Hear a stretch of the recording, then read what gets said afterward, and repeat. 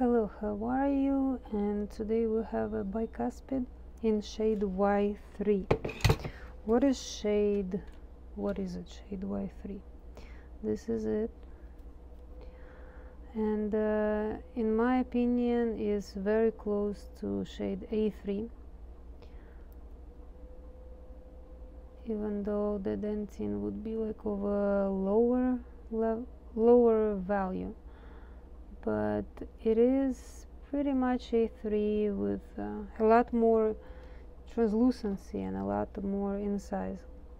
Also, you would see all this area over here and a little bit even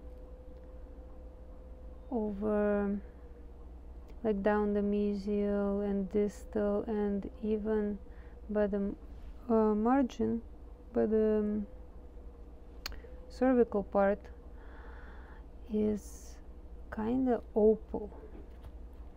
So that's the main distinct difference between A3 and Y3. So today I'm gonna show you how to build that. Without further ado, first, even though Y3 is way more translucent than A3, the value is not lower. So then I'm gonna use some inside to start building it. Inside is 45, 20%, and 44 about 60%, and 20% 51. So I'm gonna put some on mesial. I'm gonna put some on the lingual too.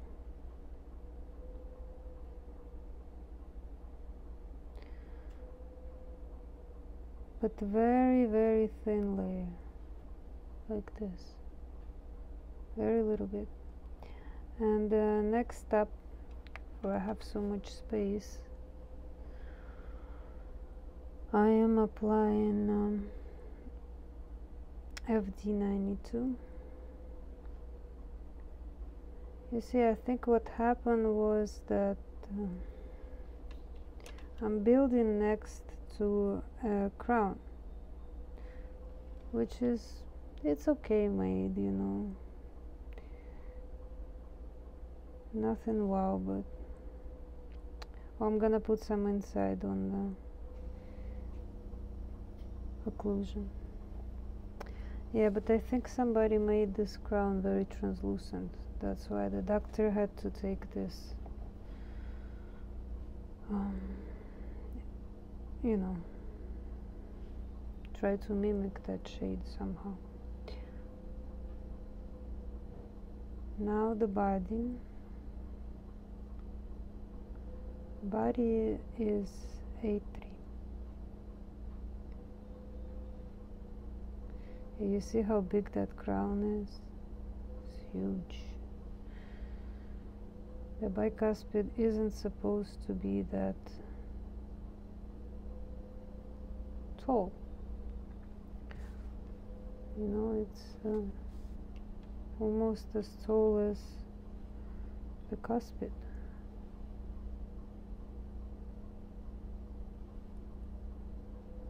I don't know why it's like that.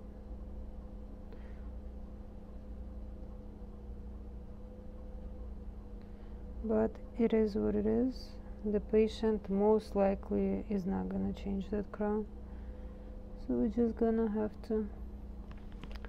You see, over here is a natural tooth.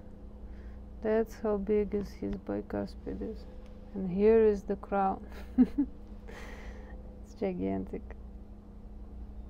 Okay. Anyhow. So as you saw in the beginning when I was showing, there is a lot of this opal. Porcelain that was applied. And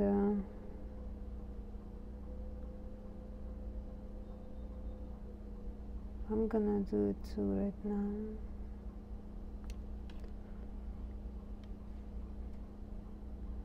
Alright, look at his molar.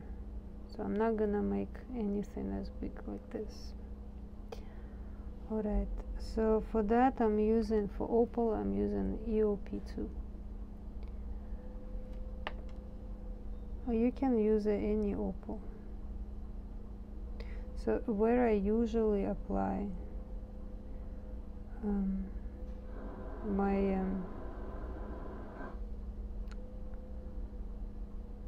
translucency, this time I'm gonna apply opal porcelain all around like that, and some on the lingual cusp, just like that.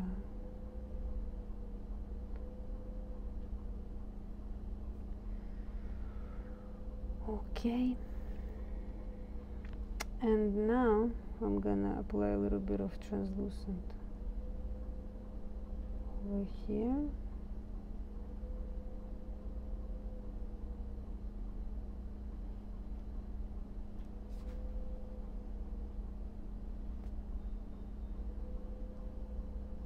Okay, and cover it all up with,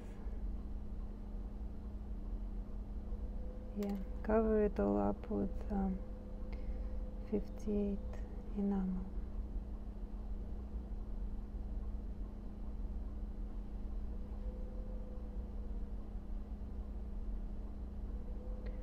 I am building my crown bigger than I want it to be in the end, because I have a lot of space in this case.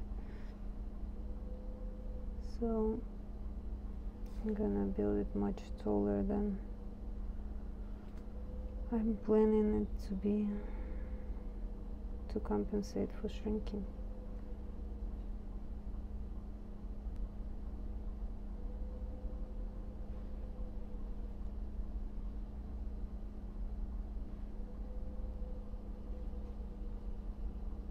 Okay, see you soon.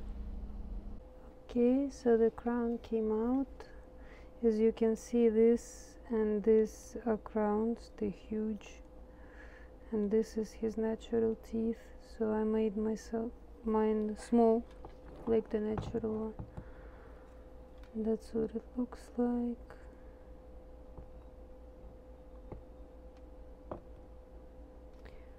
Okay, let's see the shade. Shade is Y3. Yeah, so I think it came out pretty good. Alright, see you, bye bye.